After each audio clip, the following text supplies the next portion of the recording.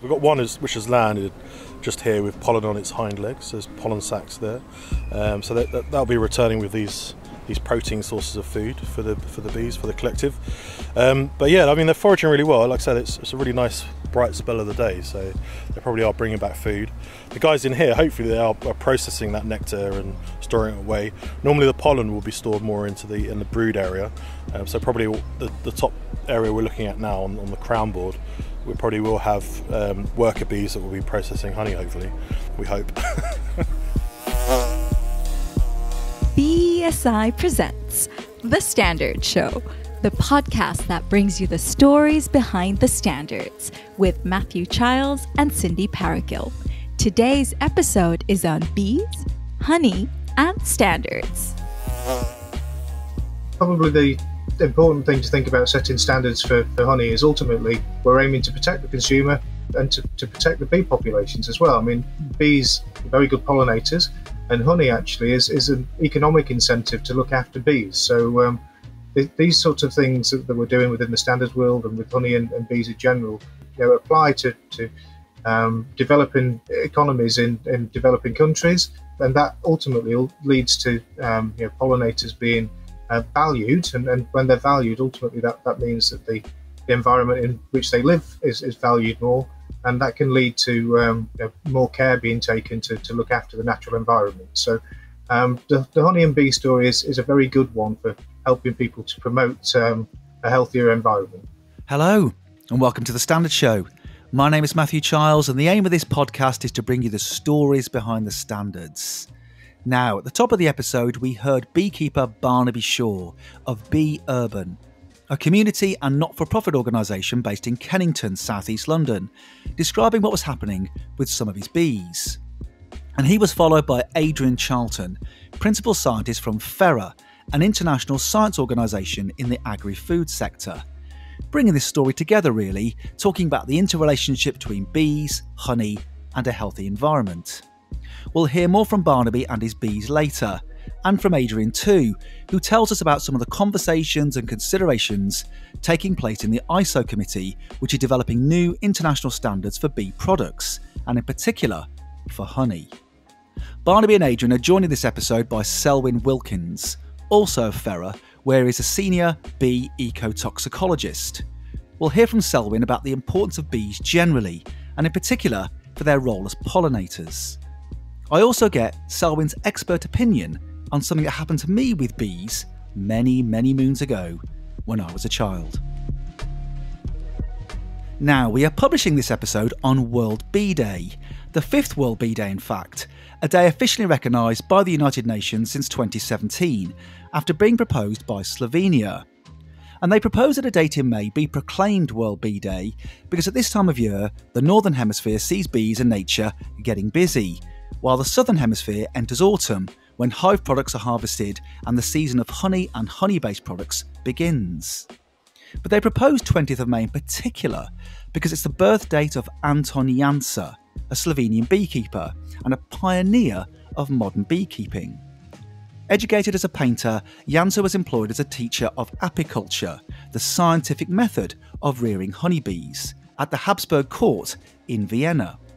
In beekeeping, he is noted for changing the size and shape of hives to a form where they can be stacked together like blocks. And as a painter, he also decorated the front of his hives with paintings. In his book, A Full Guide to Beekeeping, written way back in 1775, he wrote, "Among all God's beings, there are none so hard-working and useful to man, with so little attention needed for its keep, as a bee."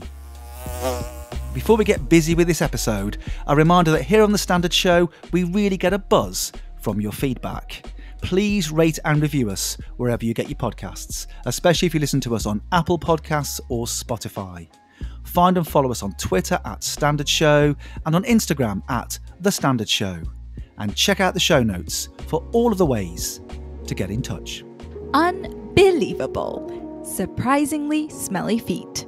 Scientists from the University of Bristol in the UK have discovered that bumblebees have the ability to use their smelly footprints to distinguish between their own scent, the scent of a relative, and the scent of a stranger.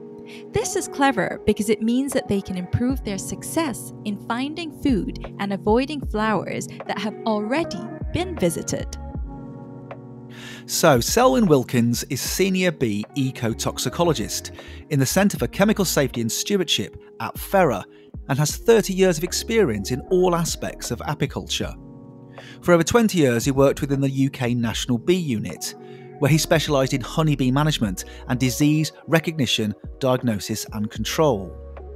I spoke to Selwyn about just how important bees are to us and for the environment, and the challenges they face from things like intensive agriculture, pesticides and other plant protection products. But I started by telling him a story. Now, Selwyn, I want to start by telling you a story about something that happened to me when I was a kid. So, when I was about 10 or 11 years old, I had this rather amazing experience. So I was on my way back from playing football at the park with my friends and walking back to my mum and dad's house. Now, I grew up on a small estate surrounded by farms and fields, and I got to the end of our road and there's a field at the bottom. And at this point, I managed to lose control of the ball I was dribbling and it dropped underneath a hedge. So I went after it, ducked down, scrabbling around, and whilst grabbing for the ball, I heard what I could only describe as sort of a low droning sound or a rumble coming from what sounded like the end of the field. Now, at that point, I had no idea what it was. So I quickly grabbed the ball and popped my head up to have a look. And the sound was getting much, much louder now. And my eyes met with what looked like a really low cloud, really dark and pretty big and heading for me at quite a speed. It's probably about 50 metres away from me now. And at this point, I was beginning to realise or get an inkling really for what it might be. So I ducked down underneath the hedge and waited for it to pass overhead. And I sat back and had a fantastic view and was just watching it in awe at this enormous swarm of bees, which must have been around, 5 metres by 3 metres that was going over my head. And the noise, wow, actually quite something. So I watched this swarm make its way over the rooftops at the other end of the road and sort of continue on its way. And now there was no one else with me that day. But since that day, I've never met anyone else who's gone through the same thing. So it felt to me as if I'd experienced something really quite special. So the first thing I want to ask you is, what was going on there? Well, it sounds like you've encountered a swarm. So a swarm is sort of the honeybee's way of expanding. So what happens is you'll have a colony of bees. They have a queen in there, and she produces queen substance. Lots of bees will either lick her or touch her, and they pick up this queen pheromone, and then it's passed from bee to bee to bee through the hive. But it breaks down after about 20 minutes or so, and when the hive gets too big, it starts to break down before all the bees can pick up this queen pheromone, and that sort of triggers various things, and they'll start to develop or start to build swarm cells. So which is a queen cell. They'll build queen cells, and then the queen will lay eggs in the queen cell. This will be fed royal jelly, turn into a queen, and just before it's capped over, the old queen and all the flying bees from the hive. So you have house bees and flying bees, but about half of the colony will whiz out of the hive, taking the queen with them, and they will go off and they will look for a new place to set up a new colony. So what happens is they'll all pour out of the hive in their thousands, swirl about, and then they gather, and then they'll set off in one direction, and they'll eventually settle somewhere, and then they send out little scouts go out and they start looking for a new house, and they come back and tell the others where that they think, this will be a good place to go, this will be a good place to go, and then the more bees that say this is a good place to go, then they'll all move off and settle somewhere else and set up shop.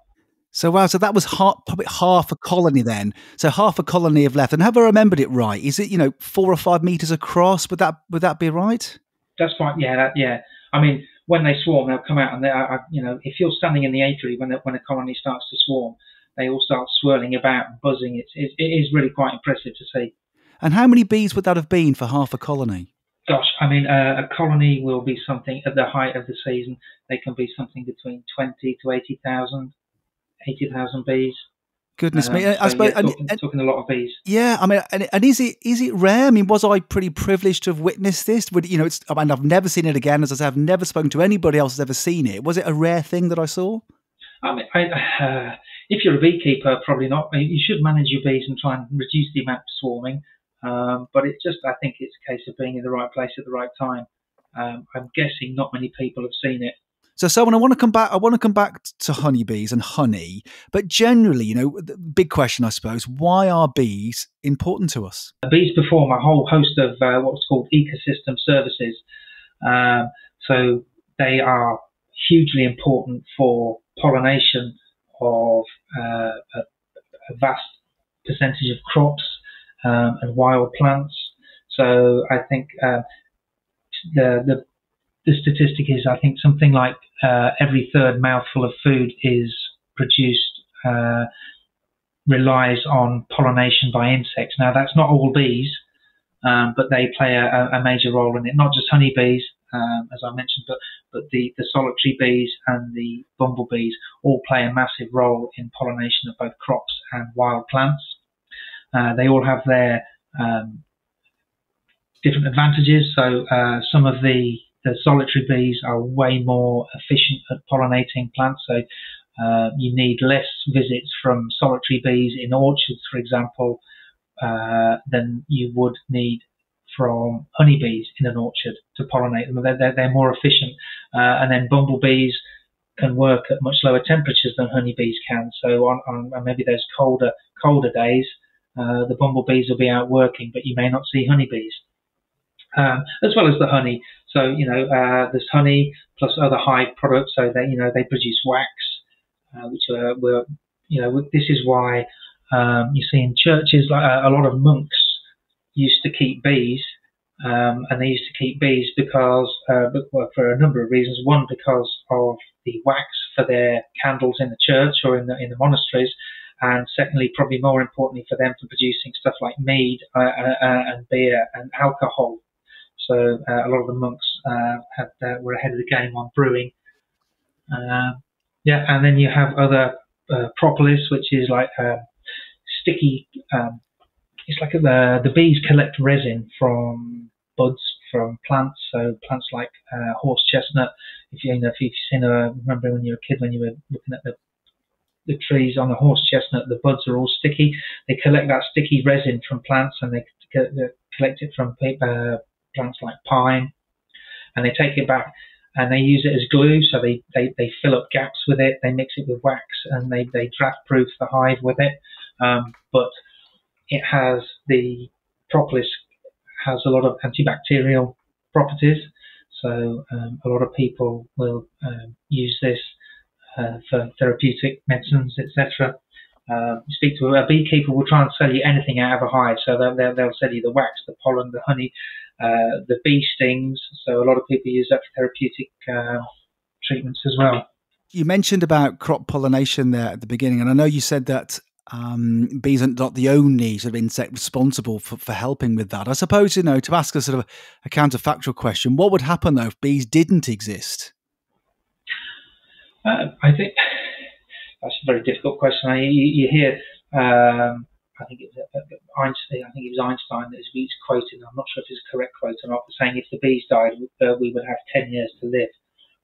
I don't know if that's completely true. It's one of those things that nature abhors a vacuum. So other insects are able to pollinate the plants, but I think, I say the bees are massively important, and particularly managed honeybees. That's another thing, because the honeybee colonies are so large. They are quite important for the pollination. I mean, you described quite beautifully, actually, this sort of the interrelationship between humans and bees. There's a crossover. Their importance in terms of pollination, but also the products that come from bees and how humans use those. I just wonder what challenges bees face from humans. I think one of the biggest challenges that sort of all the bees face is sort of habitat loss, really, as sort of humans sort of change the face of the countryside and towns. We're expanding. We've lost a lot of our habitats have changed since the 30s and 40s and 50s. Agriculture has become more intensive. Sort of a lot of hedgerows been taken out, and I think that has been. I think that's one of the key areas that's put pressure on pollinators. Not only honeybees, but our butterflies and flies and hoverflies have all been affected by the same thing. I know, they mentioned people are probably going to mention pesticides. So I think obviously pesticides. We took the decision back in the 40s, 50s to use pesticides, and our agricultural system relies on fungicides, plant protection products, so fungicides, herbicides, and insecticides. And at some point, they may come into conflict with insects. But actually, as I mentioned, that's part of my role. These tiered testing schemes and registration of new pesticides.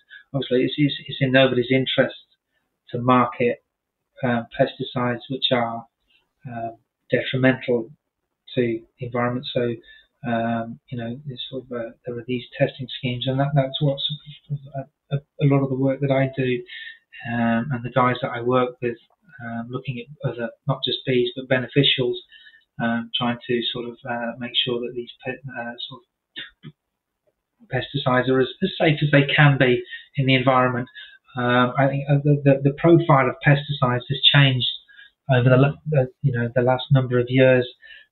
Initially pesticides were very broad spectrum, and so they were not non-targeted. How they're applied, applications have changed. So it's changing. I think it's better. And FERA, part of the Wildlife Incident Investigation Scheme, which is a scheme that's it's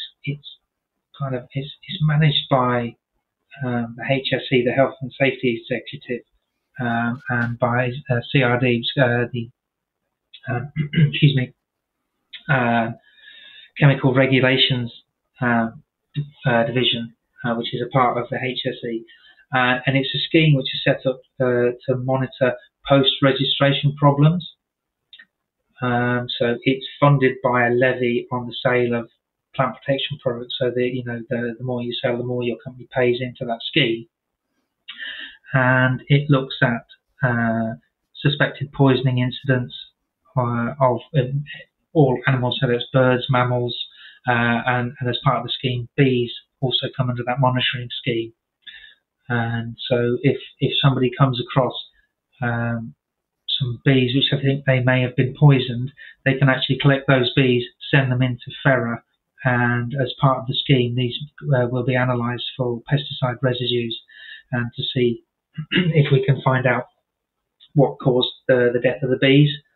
Now, I know that certainly here in the UK, there's been some, in recent years, some quite high-profile campaigns around bees. You might remember Bee Cause was one, wasn't it, a few years ago? And you've talked there about lack of habitat or reduced habitat and pesticides. I just wonder, where are we then with bees? Are bees making a recovery? What's the current situation for bees? It's a good question. I think, like I say, I think some bumblebees, I think, are under threat. I think some of them on the red list, and this habitat, and maybe climate change also, which I didn't mention. I think climate change is going to affect distribution of bees in the country as well. But honeybees, I think honeybees are doing okay. We've got something like I think we have something like close to 250,000 colonies of bees, I think, in the UK, with something like 30-odd thousand beekeepers. And that's been fairly constant over the last few years, the number of bees. I think we have good years and bad years. And what I failed to mention, what I was going to say earlier, you were saying what challenges do bees face from humans? Bees also face challenges the same as we do. They suffer from pests and diseases as well. So there are a couple of notifiable bacterial diseases which affect bee brood. There's something called a parasitic mite called Varroa destructor, which is a small parasitic mite that reproduces in the brood of the colony, and they actually suck the hemolymph out of both the developing larvae and from the adult bees. sort of debilitating the bees. They also act as vectors of viruses and put additional stresses onto the bees. And this, when I started, I've been working in bees since 1991. And when I started, we didn't have Varroa in the UK, and you could do something what you could call let alone beekeeping. So if you had a colony of bees at your bottom of your garden, if you looked after them, you fed them, and make sure they didn't get any foul brood, then you would, come the next year, you'd have a colony of bees at the bottom of your garden, and they would be quite happy. Thank you very much.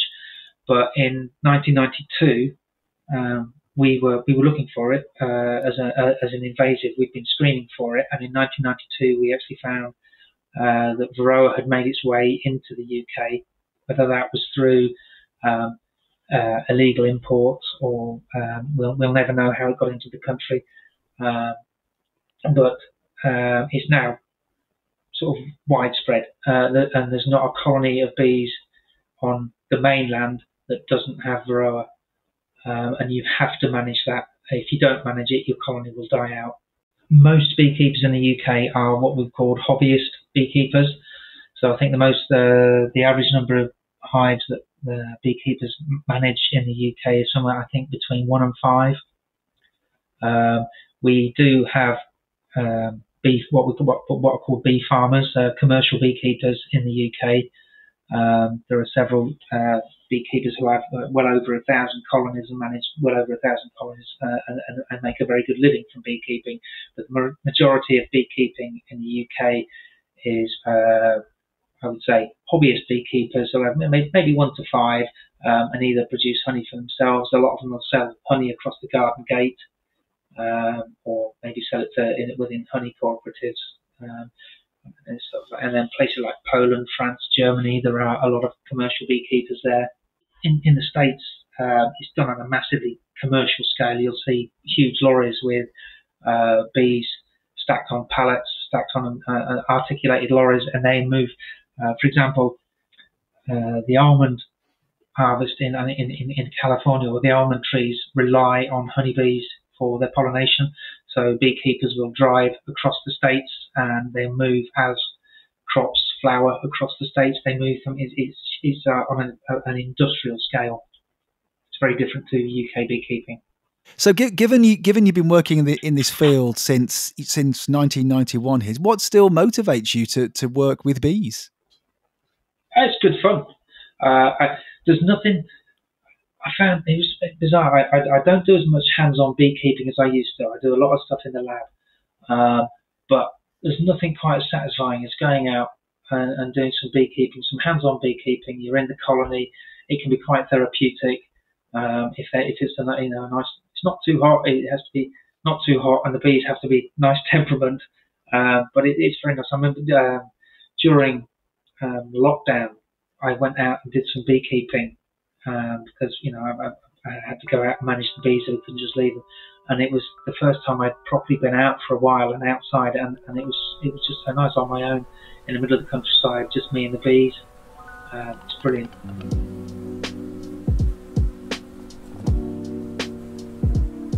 Unbelievable! Bees can dance. Well, kind of. Honeybees have a dance move called the waggle dance. It's not actually a real dance move, but instead it's a really smart way for honeybees to communicate between themselves to tell their nestmates where to go and find the best source of food. It took the researchers at Sussex University in the UK 2 years to decode the waggle dance. Selwyn had mentioned how, after 30 years of working with bees, he still enjoyed getting out and doing a spot of beekeeping. Now, I knew I wouldn't be able to do that, but I did want to get a bit more up close and personal with some of our tiny furry friends. So I went along to Bee Urban, a community and not-for-profit organisation based in South East London. In fact, just tucked into a nice little corner of Kennington Park, to meet beekeeper Barnaby Shaw, one of the founders of the organisation, his group of extremely friendly volunteers, and of course, his honeybees. Bee Urban's a kind of a community environmental kind of non-for-profit organisation. So we're based in South London, and one of our focuses is obviously honeybees and managing bees and supporting bees generally. But yeah, we do a lot of work in the local community about trying to, I suppose, have that wider context about supporting pollinators, and also kind of getting back into nature and growing for bees and humans in terms of food products, really, I suppose, to a certain extent, or consumable fruit and veg to a certain extent. So yeah, we do kind of lots of volunteering with local residents who come and get involved, and we've run over the years, like worked with tenants and resident associations to kind of do kind of those kind of endeavours. And then yeah, we have quite a few apiary spaces around London as well. So we have a few in a few parks in Lambeth and a few other areas around London. And yeah, so our kind of focus is on honeybees to a certain extent, but then we also make habitats for wild bees, solitary bees, and birds and bats and what have you, and do other things that to engage with our local community, really. It's an absolutely beautiful space you've got here. I just wonder, your role for Bee Urban, what do you do? With others, kind of started up, really, I suppose, and kind of is the main, I suppose, driving force behind it to a certain extent. So I kind of lead on the beekeeping side of things, and then try to push coax Bee Urban in a certain way, I suppose, to a certain extent. Yeah. And tell me about the hives you've got. How many hives do you have? Well, we've got quite a few more hives at the moment. So I think we had like 9 hives going through the winter. But yeah, we've had some interesting start to the season in the sense of we've had quite a few of these hives come through the winter, very well populated, and we've been trying to manage swarming. So we've had I'd kind of chuckle a bit because we've been trying to manage swarming, and at this apiary, it's the first time in my 16 years beekeeping we've had probably 5 swarms from this apiary alone. So I think we had a few cast swarms and main swarms as well. So we've been capturing these swarms and putting them back into nuke boxes, which is not the ideal scenario of making up new stocks and groups. But is this the swarming? Is this where they're trying to leave the hive? Yeah, so it's where it's kind of, for honeybees, it's kind of natural propagation, or where they divide and split and make a new entity. So it's quite important for honeybees, and like other social bees, like bumblebees, the queen can't make her own grouping, and there's a kind of a symbiotic relationship between the worker bees and the queen bees for honeybees, and so it's where they split, and quite a large percentage of the population will go off with the old queen to potentially find a new residence if we can't capture them, and find a new home to kind of take up space. And in terms of number of bees here, I mean, how many each hive is a colony? So how many bees in total would you say? We've got let me just count them quickly. We've got 6 kind of main hives, and then we have got quite a few nucleus hives at the moment. So this is the swarm hives that we place and introduce swarms if they're not so big into initially, and then as we grow them on, we monitor them. We then might put them into a new hive if we're wanting to keep that. So we've got probably a similar number, if not more, nucleus boxes, or nucleus boxes. Yeah, we would call them, really. So yeah, it's probably 8 nucleus boxes at the moment. So we've either captured swarms, or we've tried to divide them to split them to kind of slow that process down. But yeah, we're kind of like swarming seasons probably kind of from April through to kind of midsummer, and that's kind of one of the roles that we find ourselves doing, is trying to manage that earlier in the season. And And in terms of each individual hive, then on average, how many bees will be inside one? So numbers. I think some of the colonies here might be pushing on like 40,000 bees, but some of the nucleus hives, depends on the size of the group, either swarm or how far on they've grown on as an entity. But yeah, they're probably 5 to 10,000 bees maybe in some of the nuke boxes we've got. So it's quite a considerable amount. And you talked there about the season. Obviously, we're recording this in May. What's going on for bees at this time of year? So we kind of have what we call kind of spring build-up, if you like. So it's where we have population growth. So normally through the winter months, the honeybee groupings, the populations kind of contract a bit, so the numbers kind of shrink to a certain extent, and then we have this spring build-up, and that's what we're trying to. Earlier in the kind of late late winter, early spring, we're trying to encourage that build up, and now we're just trying to allow them to expand naturally. Obviously trying to monitor swarming, which we've kind of failed to do to a certain extent here, but it's all good. So we're kind of giving them more space. So with our main hives, we'll give them extra space to move into as the population grows.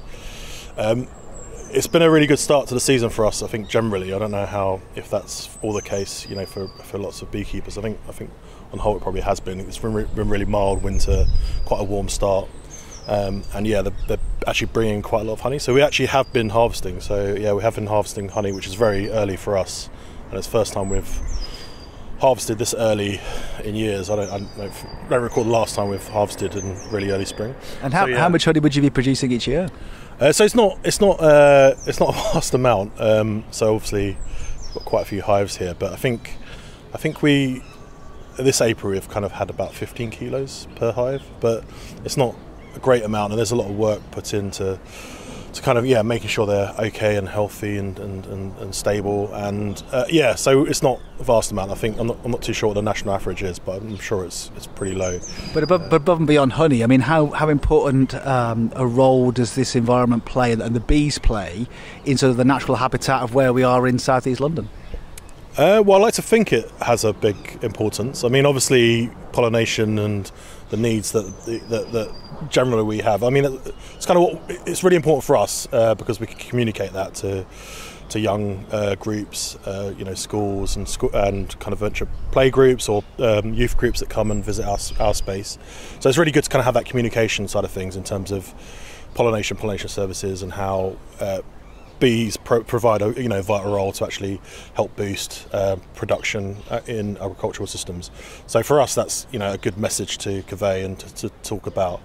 I would have hoped that also they're doing that in terms of pollinating flowers from trees or other crops locally. That hopefully means that tree has a legacy, or that fruit can bear as well. So I hope that does play a bigger role. Obviously, it probably plays a bigger role in out in Kent at the moment, where all the apple trees are blossoming and whatnot. So, but definitely for us, I mean, we've got high population densities. People haven't got the luxury of a garden space, possibly not a balcony. A lot of the messages from local councils are not to plant or have planters or pots on those spaces as well. So enabling people to kind of access the environment and nature is really important for us. And to kind of, usually I think over the years, possibly, bees have had scare stories or what have you, and there's a slight apprehension around them, and I think hopefully that us being in a space like this and in the heart of the city can help kind of quell those issues, and hopefully raise concerns as well if there are any. Well, I suppose I'm going to test my calmness now, because do you think the bees will behave if we got a bit of a closer look? Would that be all right? Sure Shall we have a go? Behave. We haven't antagonised them too recently. So which is the best one to have a look at here? I don't know. And I'll just move around the back of this. So we're approaching the back, and then we're pretty busy at the moment foraging. It's quite a nice day, like yesterday, which was pretty so you're just opening the top there and having a look there. Yeah, and it's not too busy, this one. I think maybe move along to the sounds. Maybe there's one. I'm going to move that there. Nearly knocked it over. That would have been a disaster, wouldn't it, if I'd knocked over the hive? So this is a wooden boxed one. So what did you describe this as? So it's called a national hive. We've got it on slightly deeper frame, so it's actually a slightly deeper 14 by 12 national hive, or a British standard hive. So it's a wooden fronted box itself. You don't know how much that pleases me for you to say British standard hive there. Yeah, British standard. Yeah, it's a BS one. So this is them. I mean, so they're pretty. So you're just lifting the top of the top off there. See if we can get it off without disturbing too much. See. A few bits. I mean. So how many layers? How many layers have we got? How many layers with this hive out? Has it got? So we've got the deeper brood box, which I just described, the 14 by 12, and then we have these two upper boxes, which are really essentially the honey boxes. And so I think this might have been one of our naughty bees that swarmed, but so there's still quite a lot of activity, and there's quite a lot of population, so they're pretty active. I don't know, without opening up completely, what scenario there is in terms of honey. So these shallower boxes are what we call the super boxes, beekeepers refer to them as, and that's the honey that we might harvest at the end of the season, maybe around July. That we hopefully might gain from them. Like I say, we've been pretty lucky and had a little bit of a harvest already, not from this apiary, from a couple of other apiaries. But yeah, so we've got 2 supers on, so we might have some honey in here. I think there probably is in partially on one, because we've given them extra room to expand. So. I've got to say that I'm looking at the top of this beehive, and there are quite a lot of bees in front of me here, and also we've obviously caused a bit of disturbance because they're now completely surrounding me. Yeah. So I'm doing okay at the moment. I mean, describe what these bees are doing on top here. Well, I think we've just opened them up, so they're just kind of coming up to these kind of open spaces. We've got one which has landed just here with pollen on its hind legs. There's pollen sacs there, so that'll be returning with these protein sources of food for the bees, for the collective. But yeah, I mean, they're foraging really well. Like I said, it's a really nice bright spell of the day, so they probably are bringing back food. The guys in here, hopefully they are processing that nectar and storing it away. Normally the pollen will be stored more in the brood area, so probably the top area we're looking at now on the crown board, we probably will have worker bees that will be processing honey, hopefully. We hope. And the queen, where would the queen be in this hive? So she will be in that lower box, that brood box. So I think for like European honeybees, you will have a lower, deeper brood box where the queen will be living. Always the entrance, which kind of is open all year round, will be at the base of the brood box. And then, yeah, like I say, as we go through the season, we'll add these shallower upper boxes that provide hopefully space for them to expand into, but hopefully, if we're lucky enough, might have some honey yield that we can remove away. So the brood box, there will be hopefully honey in that area, which should sustain them through the winter months. So that's something, again, we monitor as we go through the course of the season. Usually kind of late summer, we want to see more honey in that brood box, and that usually will be the case, but that's something we monitor when we're inspecting them. Just that a bee has landed on my hand now, so I'm just feeling very, very conscious of it. Just how much work is involved on it? Sort of, is this a daily basis in terms of looking after the bee? Do things have to be done every day? No, I think so. If you're a hobbyist beekeeper, you're really going to check a hive maybe once a week, and that's kind of to try and synchronise your inspections with swarming. There's also other things we're monitoring. Food we've just spoken about, and that's something we do try and monitor, make sure that there's food within the hive, and that, again, depending on the time of the year, that they've got food to survive through the winter. We're checking for pests and diseases, which is quite a big thing, especially in kind of urban areas where there's quite a density of beekeepers around. So that's something we monitor and look for. And then we're looking to see that all's normal within the hive, in the sense of there's a queen bee and she's laying properly, and we're checking always that the bees have space, and it's quite important this time of year for that. So during, as we go into the winter months, we kind of will reduce the internal capacity, so we'll start removing these honey boxes, and we don't tend to keep as many on through the winter months. So again, haven't got as much volume in terms of space inside the hive to warm, and they can hopefully huddle and be a bit warmer as a collective, and a cluster. Just what I'd say, actually, I'm surrounded here by the bees, and they are swirling around me and landing on my head, landing on my hands, but they're quite quiet. So I expected it to be a lot noisy. Is that when they make more noise? Is that when they're a bit more disturbed? Is this normal? This is the lack of sound. Is that normal? This is quite normal. Yeah, I mean, so I think it's afternoon sun. The clouds just cover up some a little bit. So I don't think they're foraging in vast numbers. I think certainly we've had these swarms that I've mentioned already. They're a little bit noisier, and they tend to fly more localised as well, to orientate and gather, and they kind of move like a large collective when they're swarming. So I think when they're on a mission just to forage, they're kind of in and out straight away, and it's not as busy, unless you have a cold spell of the day and it goes really warm and bright and they rush out. Sometimes you might hear them buzz a bit more, but this is quite a low pitched kind of buzz that is quite normal, for foraging activity, I would say.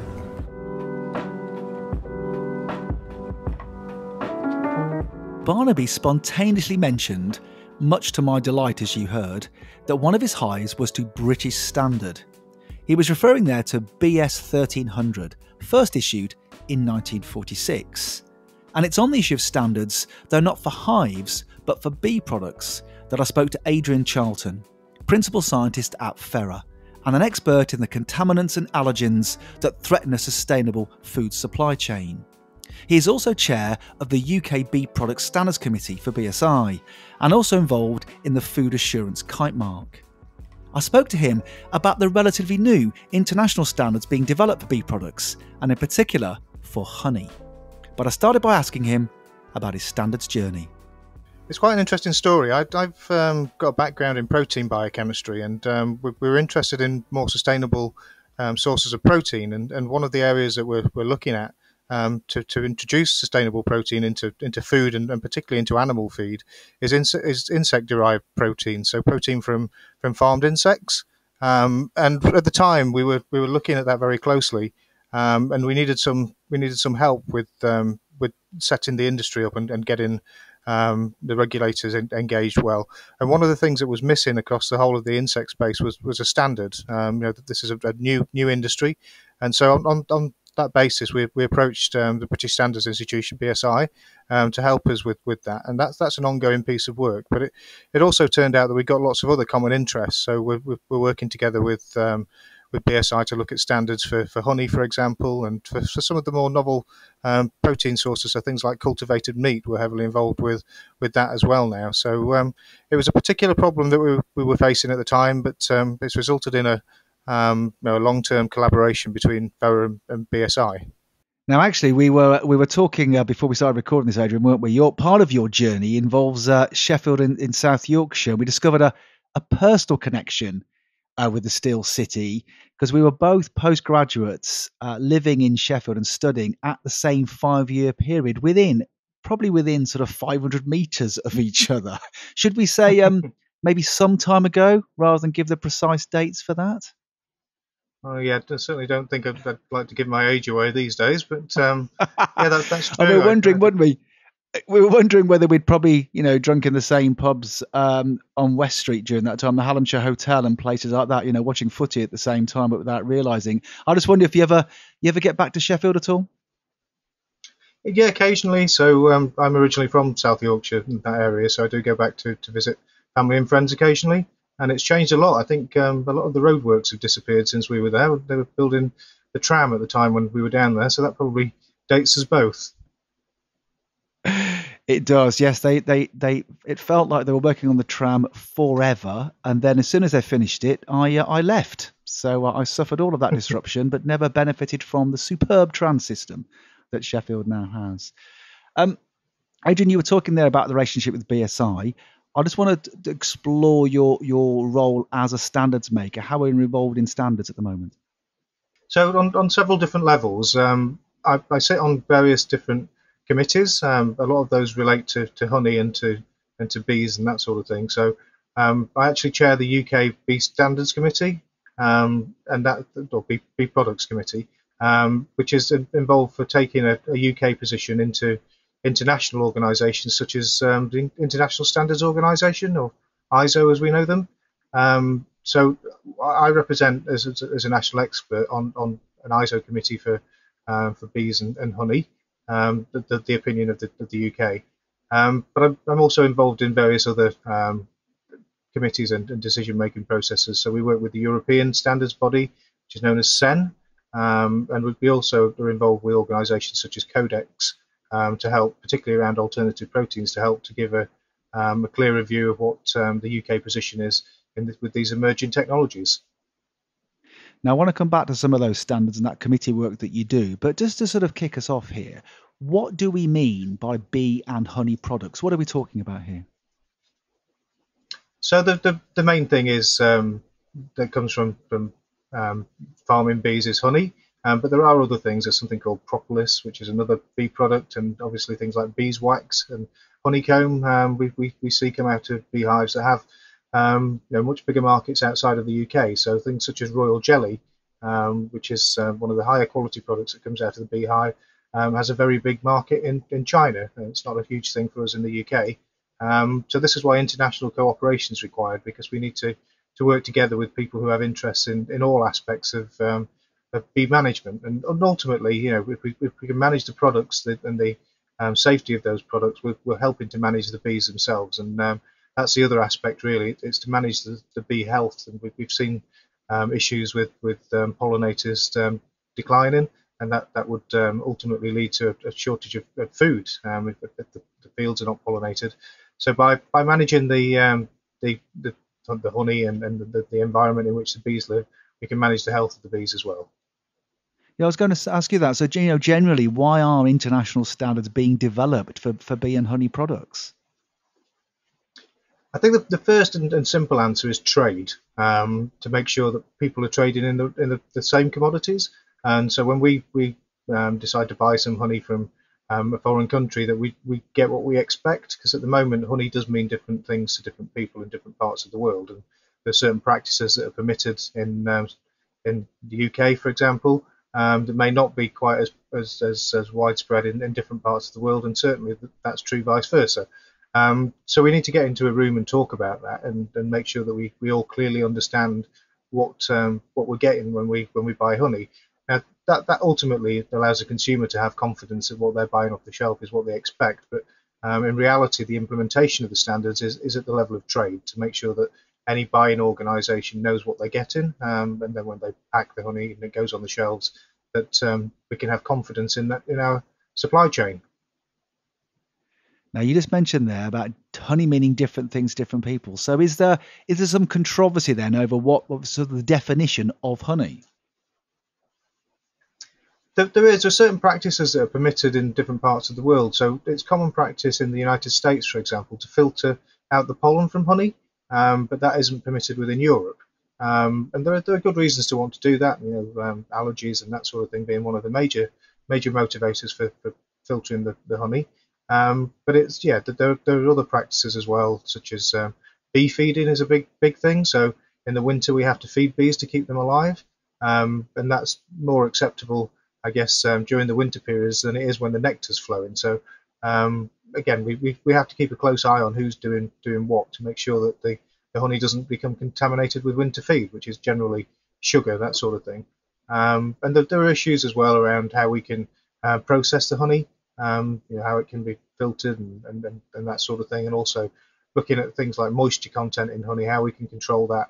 So that there's lots of very technical things that need a description to allow us to understand what it is that's been done to a particular jar of honey, depending on where you bought it. And I think it would be very difficult to standardize a jar of honey, but it's not so difficult to standardize the processes associated with that. You've got to remember that honey is a natural product, and the bees will have foraged on different plants and different flowers, depending on where the honey comes from. So we're always going to have that local feel to a jar of honey, but what we need to agree at an international level is what permitted practices are, and when there are a range of different permitted practices, which ones have been applied. So in a sense, honey is honey and the bees produce it, but turning it into a product that can be sold, that's where there are areas that need to be resolved in terms of, maybe controversial areas or issues around how that honey becomes then a food product. I think it's along the whole chain, actually, from beekeeping practices such as winter feeding, as I've mentioned, through to, as I mentioned, blending and moisture reduction and what needs to happen to get the honey to, into the jar. Heating is another issue as well. You can heat honey, but not too much. So it's about controlling the practices along the whole chain. Now, before I ask you about the particular standards that are in development, is this a particularly new area of work? In terms of international standards, is it a new area of work for standards makers to get together and agree good practice around bee products? I think we've been working on it for about 3 years now, so it's relatively new. I think there have been other systems in place that have worked very well. So I mentioned Codex previously. There's been a Codex standard for honey for a long time. What we're developing at the moment is something called an ISO standard, and that allows us to look a little bit more closely in some respects at the industry practices, and to take in all the good work that's been done from Codex and at the regulatory level, and build that into a commercially applicable standard that the industry can follow and can use to evidence what they've been doing as well. You said that it's been sort of 3 years or so. I wonder what's been the driver then for this development? Why now? Why create these international standards now? I mean, I guess you've seen that there's been some mixed publicity around honey, and particularly around honey authenticity. So what we're trying to do is to define the practices, the permitted practices, and to define the different categories that honey might fall into. And in doing so, we create consumer confidence, and that will allow us to be able to address some of the potential negative publicity about authenticity issues, whether honey's been adulterated with sugar, for example, keeps coming up in the press. Well, we can use a standard and show adherence to that standard as by way of countering any arguments that honey might have been subjected to fraud.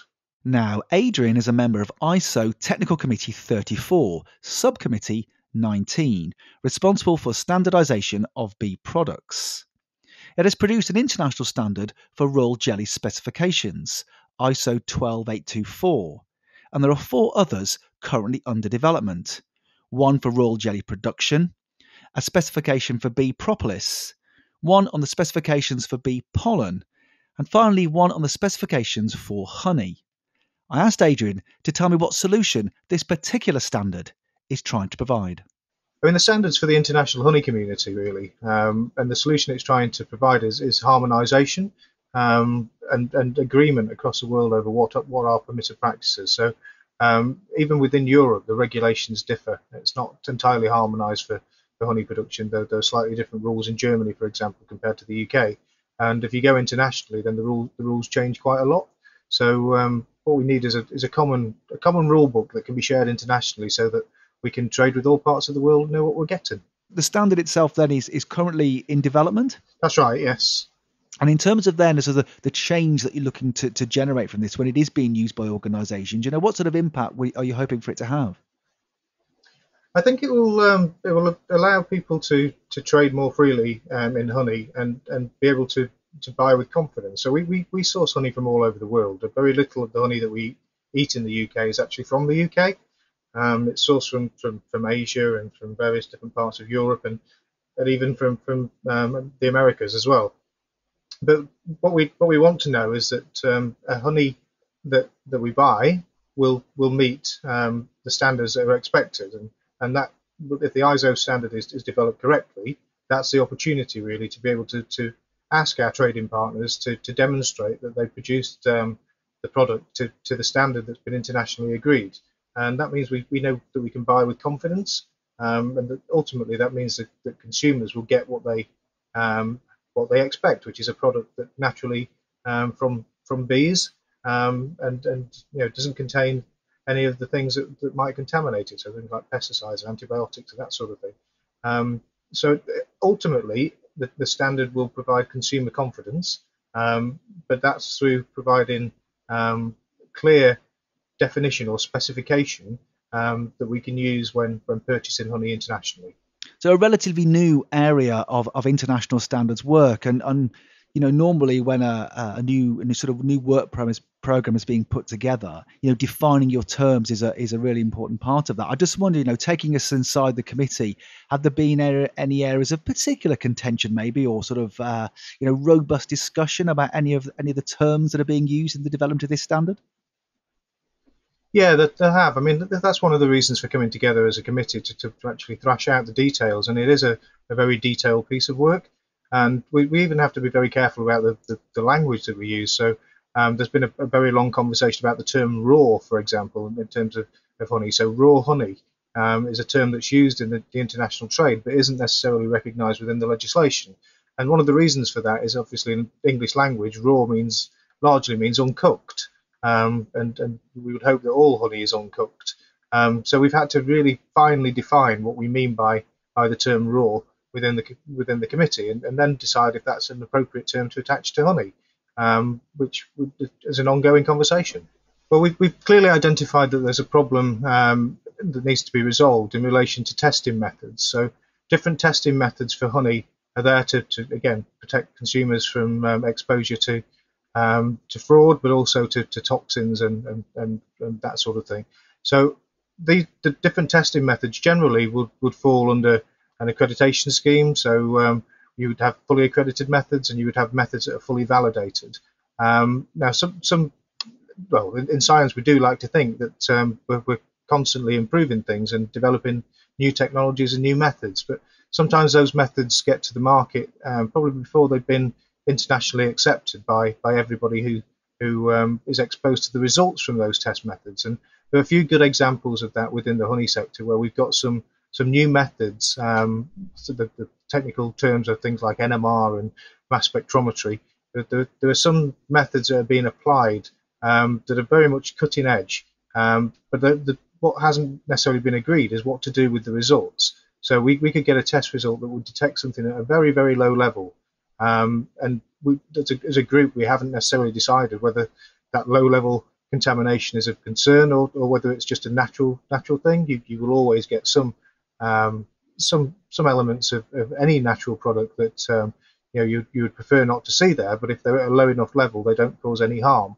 So we need to have a conversation as a committee, and we are having a conversation as a committee as to how low is low, and set those bars so that when these new testing methods are applied, that we're not overly concerned with things that have been there for years and we just couldn't see them before. We can now start to see things more clearly because the technology's moved on. So in terms of the committee's work then, what's next really in its work programme? So we've recently set up 2 additional groups to look at specific aspects of the honey standard in particular. And as you'll appreciate from what we've discussed here, that one of them is around analytical methods. So there's a group of specialists that are putting together an opinion on the state-of-the-art methods that are being applied to honey. So that's a supplementary piece of work that will feed into the honey standard ultimately, but also will be applicable to the other products within the group. So propolis and royal jelly in particular will benefit from the work that we're doing on analytical methods. And the second piece of work is around nomenclature. So you've heard the example that I've given. We're actually having to redefine the dictionary to some extent to apply it specifically to honey, because there are some technical terms in the honey industry that you wouldn't be able to find if you tried to look them up in the Oxford English Dictionary. That they're terms that apply within a specific sector. So we need to clearly define what those terms means, so that when somebody picks a standard up and they read a technical term, that they understand what that means. Probably the important thing to think about setting standards for honey is ultimately we're aiming to protect the consumer and to protect the bee populations as well. I mean, bees are a very good way very good pollinators, and honey actually is an economic incentive to look after bees. So these sorts of things that we're doing within the standards world and with honey and bees in general apply to developing economies in developing countries, and that ultimately leads to pollinators being valued, and when they're valued, ultimately that means that the environment in which they live is valued more, and that can lead to more care being taken to look after the natural environment. So the honey and bee story is a very good one for helping people to promote a healthier environment. Unbelievable! From Earth to the Moon. The distance each bee flies in its life is astonishing. Forager bees, for example, can fly about 5 kilometers for food, though an average distance would be around 1.5 kilometers from the hive. But that means a strong colony of bees flies the equivalent distance from Earth to the Moon every day. They are fast too. The normal top speed of a worker would be about 21 to 28 kilometers per hour when flying to a food source, and about 17 kilometers per hour when returning with nectar, pollen, propolis, or water. Speedy bees. Our thanks to Adrian Charlton and Selwyn Wilkins from FERA for speaking to us for this episode, and to Tim Webb, who leads the BSI Sustainable Standards Network, for his suggestions and support. And thanks also to Barnaby Shaw and the wonderfully friendly volunteers at Bee Urban in Kennington, South East London, for allowing me to meet their honeybees and for sitting me down with a cup of tea and biscuit as soon as I arrived. They made me feel very welcome. You can find out more about their work at Bee Urban London on Twitter, and you can also find them on Facebook and on Instagram. And finally, thanks to the World Wildlife Foundation for our unbelievables. Before I buzz off, I'll leave you with one more. The average beehive produces about 11 kilograms of honey during a season. That's the equivalent of about 24 jars. which means between them, the bees fly around 88,000 kilometres to help make just half a kilo. Truly unbelievable. You have been listening to an episode of The Standard Show with Matthew Childs and Cindy Paragill. Subscribe to us now wherever you get your podcasts. You just heard a Stripped Media production.